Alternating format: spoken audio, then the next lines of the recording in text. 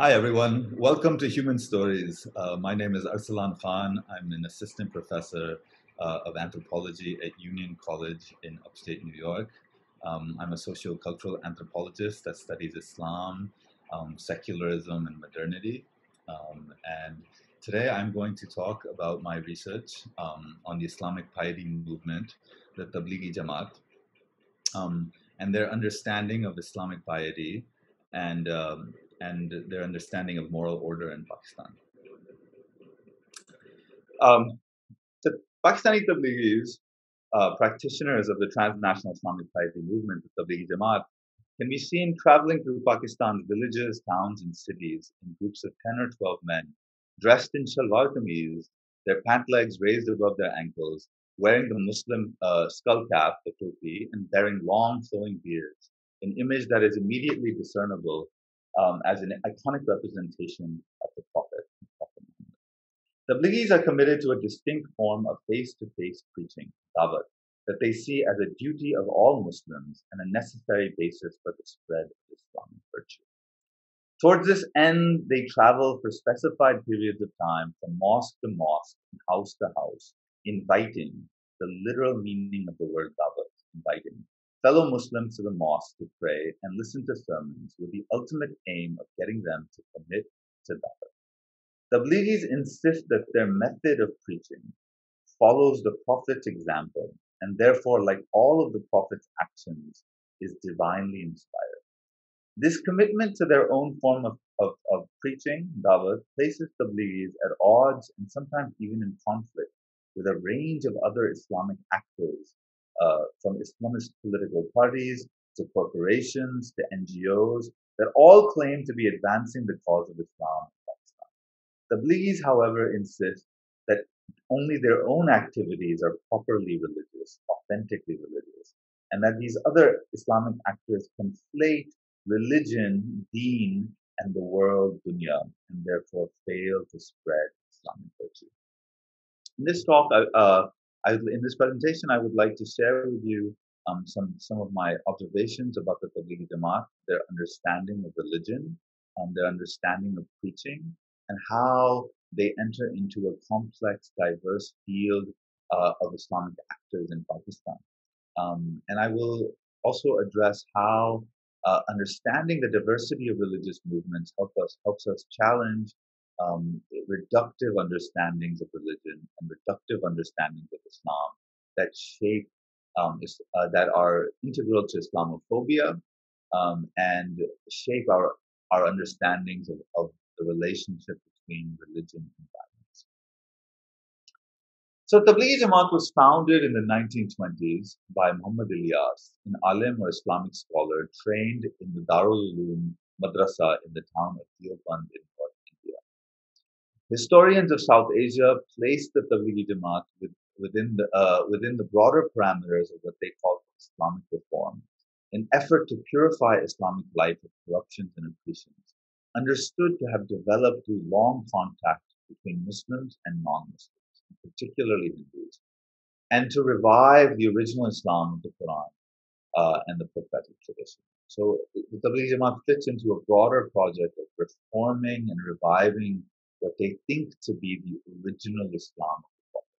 So it's all about a kind of return to that original Islam. Today, the Tablighi Jamaat is considered by many scholars to be one of the largest and fastest growing Islamic movements in the world, with millions of adherents.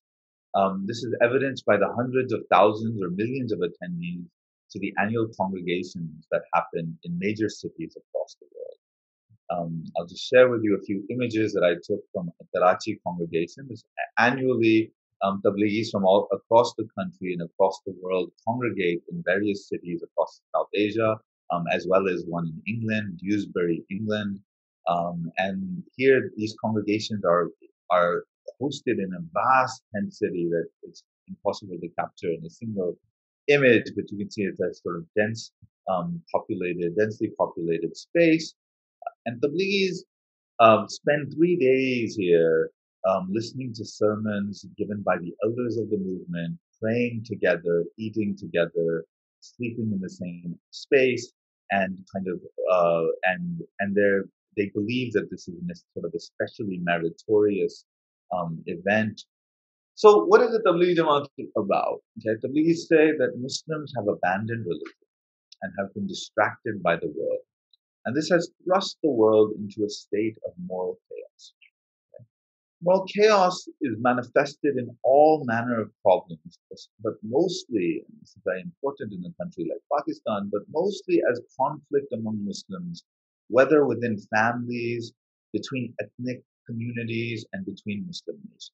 So Muslims, they say, are not at peace with one another. Muslims are not able to connect with each other. And part of the reason, or part of the reason, the primary reason for this is because Muslims have abandoned religious practice.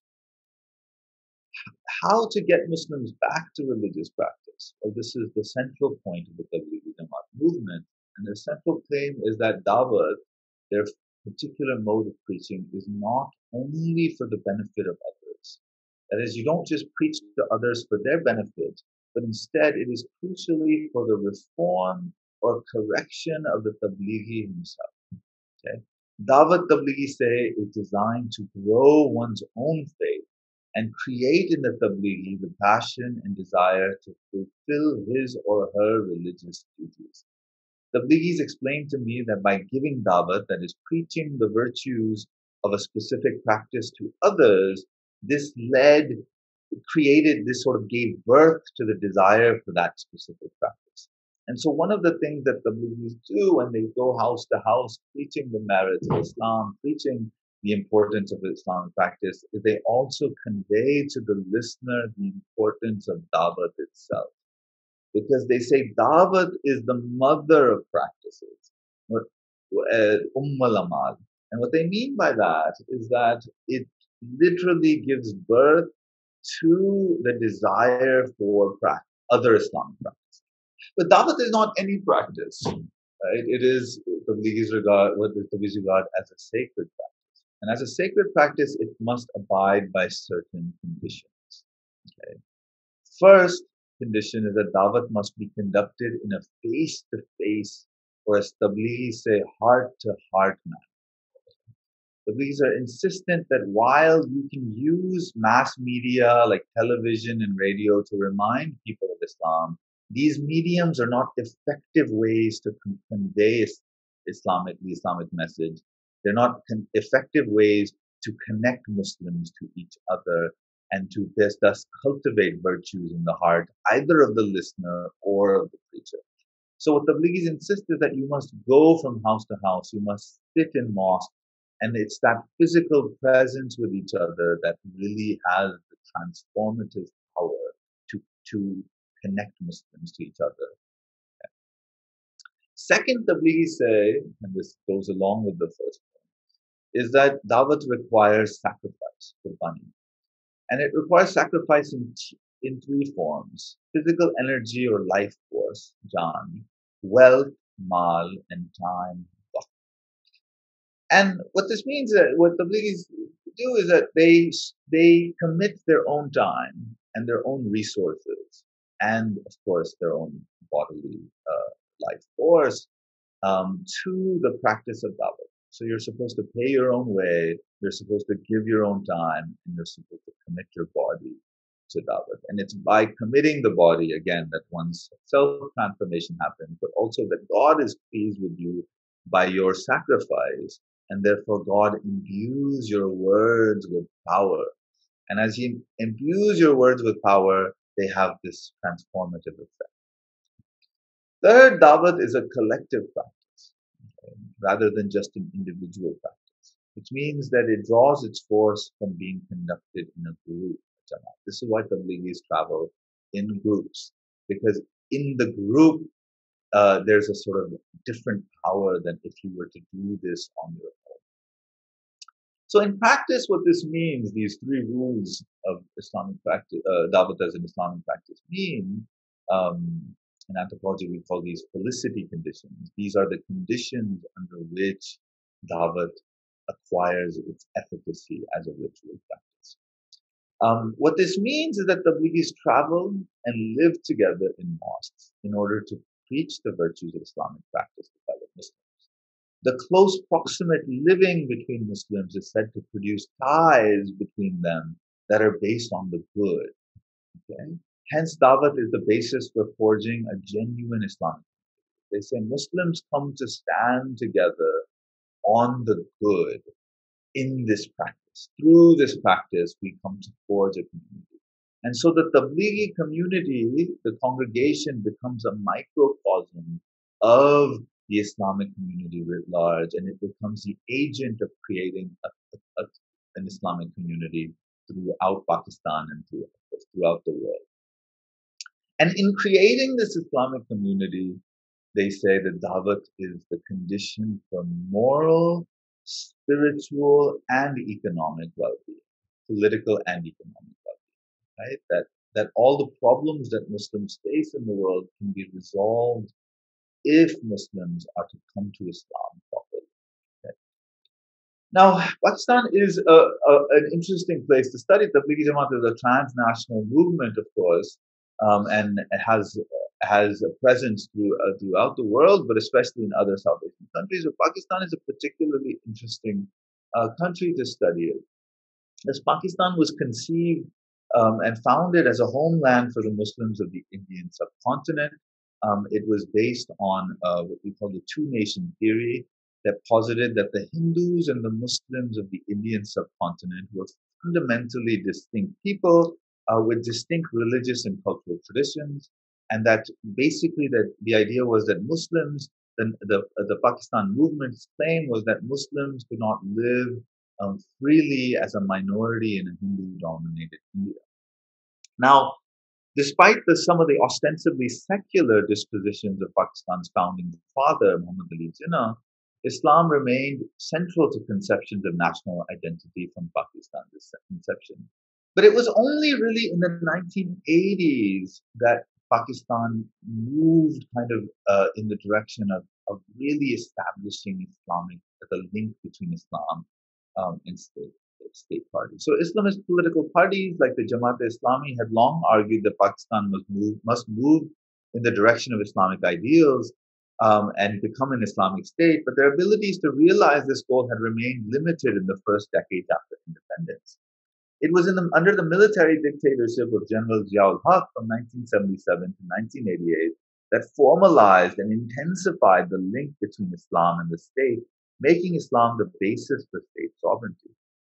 Since then, Pakistan has witnessed the proliferation of Islamic forces, from new political parties to sectarian organizations, to Islamic banks, corporations, NGOs, new educational institutes, televangelists and lay preachers, who all claim to be creating the basis for an Islamic society.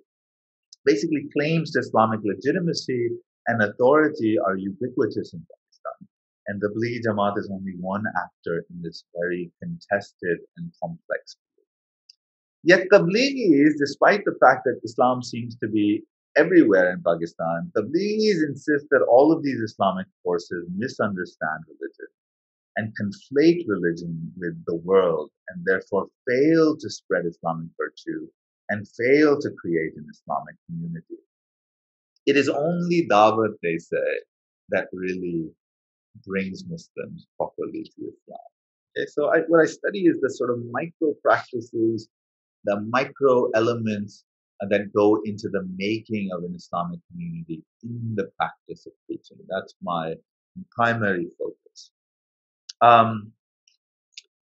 So, what are some of my main findings? Well, Tablighis understand themselves to be cultivating, I learned, they're cultivating a pious masculine self that they believe to be unlike the hard masculinity that they associate with public life in Pakistan. They believe they are cultivating a softer masculinity that makes the Muslim capable of being caring in the domestic sphere towards parents, spouses, one's wife, children, as well as in the public sphere towards fellow Muslims and even non-Muslims. So they believe they're creating a sort of new paradigm of being a pious male like the Prophet that allows for both a kind of respect for one's people who are higher up than oneself in a hierarchy, like religious authorities, parents, elders, okay, and lower down. And because it's a patriarchal movement, that includes women, children, and in a sense, I would argue also that religious minorities. The idea is that they're creating a kind of hierarchical moral order in which a Muslim is better able to care to both respect those above oneself and care for those below oneself. This is sort of the foundational basis, foundational argument that they make. And Tablighi see this as a solution to growing ethnic and sectarian fragmentation and a way to create a pious Islamic state that is capable of creating well-being and managing conflict.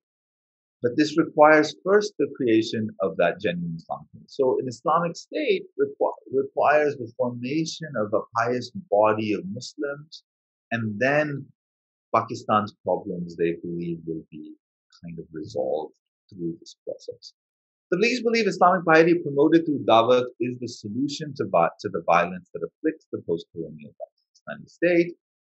As social scientists, of course, one should treat such claims with a healthy skepticism, since they do not necessarily address the underlying structural reasons for political violence and fragmentation. Nevertheless, such claims must be taken seriously, as they are a potent force for drawing Pakistani Muslims to the movement from across caste, ethnic, and class boundaries. Okay? So that's what I'm interested in, is how people from across these divisions come together in this movement to forge an Islamic unity that transcends what they take to be the foundational problems of the Pakistani state. Okay. Why is this interesting, or why is this important? Well, there are a lot of reasons that specialists of religion will be very interested in the ways that kind of different models of religion compete with each other in the public sphere. So one of the things that is very important in the study of religion is religious revivalism that seems to be spreading across the world. One of the sort of dominant paradigms in the social sciences, one that has enjoyed great currency also in policy-making circles, has been what we call modernization theory.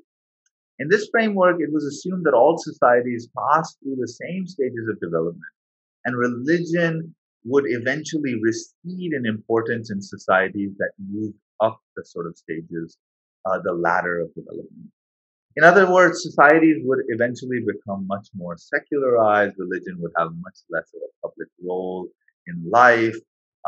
People would okay. So that's sort of the paradigm. But in recent decades, what we've seen throughout the world is that this is not the case. There have been religious revivalist movements across religious traditions as diverse as Islam, Christianity, Judaism, Hinduism, Buddhism.